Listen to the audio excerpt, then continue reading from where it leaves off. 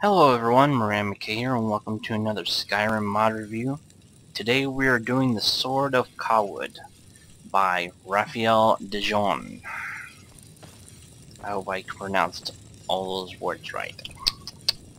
Okay, so when you install it, it adds a single sword to the iron category here in your crafting. So it's equal to it's a little bit more powerful than a two-handed greatsword, or a little less, and more powerful than a single-handed iron sword.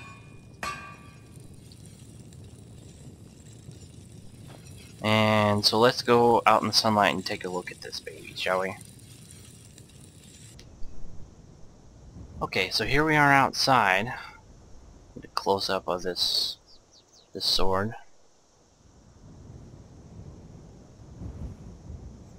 Oh, that was weird. I got a little too close to my helmet and it disappeared. I don't know if you can see it from here. You can see it probably better in first person, but there's runes on the inside of the blade. Carved on the inside of the blade. You get a better look when I go into first person. But this sword is actually based on a historical sword that was found in an archaeological dig in England.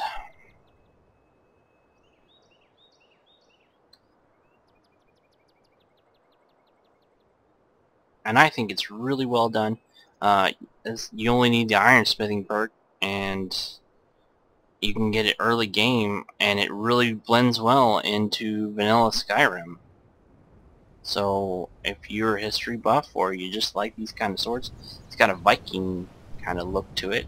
I would definitely go check this one out. Let's look at it.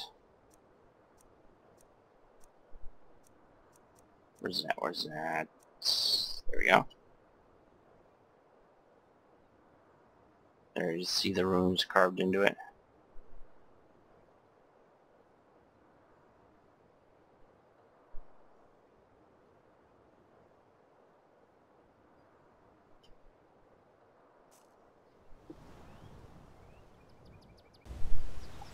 Alright, so now we're in first person. You can actually see the runes that are inscribed on the blade.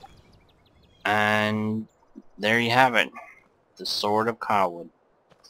I would suggest, if you like these kind of swords, go check it out. As always, I will put a link to the mod in the description.